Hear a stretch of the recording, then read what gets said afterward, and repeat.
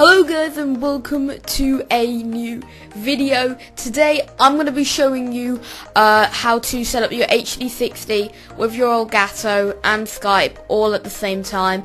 This is an updated video because the last one I did was really boring and I kind of got to admit that. So as you can see there, right up there, that is my Facecam through the OBS software, but that is delayed and I'm going to be showing you how to do that.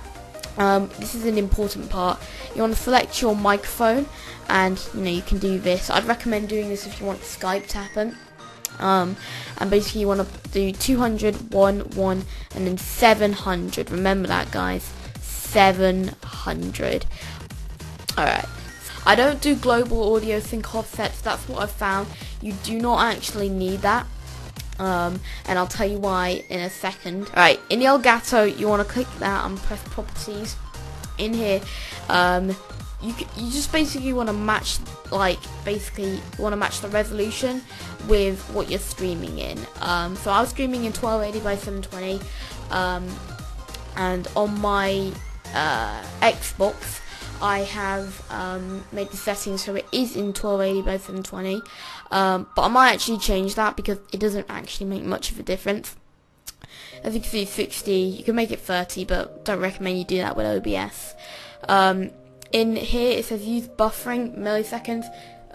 You don't even need to tick that, just leave it as it is, don't do anything of that, and you can see here, just don't do any of that either. That's what I used to think you had to do, but I actually found out there's an easier way. Alright, so you just want to keep everything as it is. No, don't change anything unless you want to configure your Elgato or change the resolution, but nothing else you want to change. In your webcam, if you're going to be choosing a webcam, you want to click properties.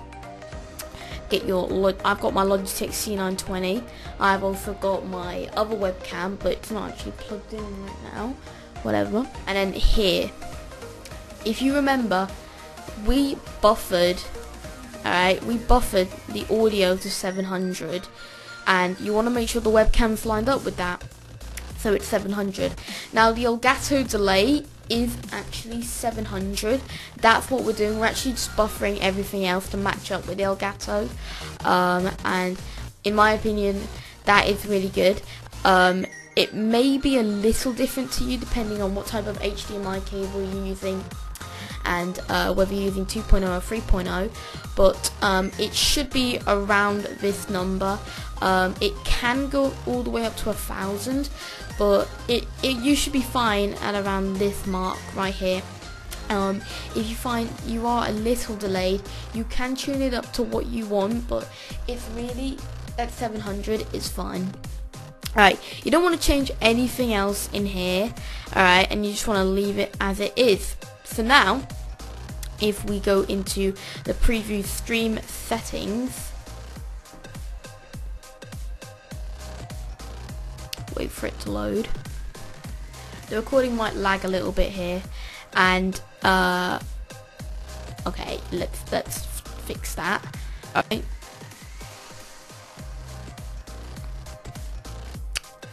I actually set it up my image a little bad in the overlay, so it's not exactly lined up perfectly.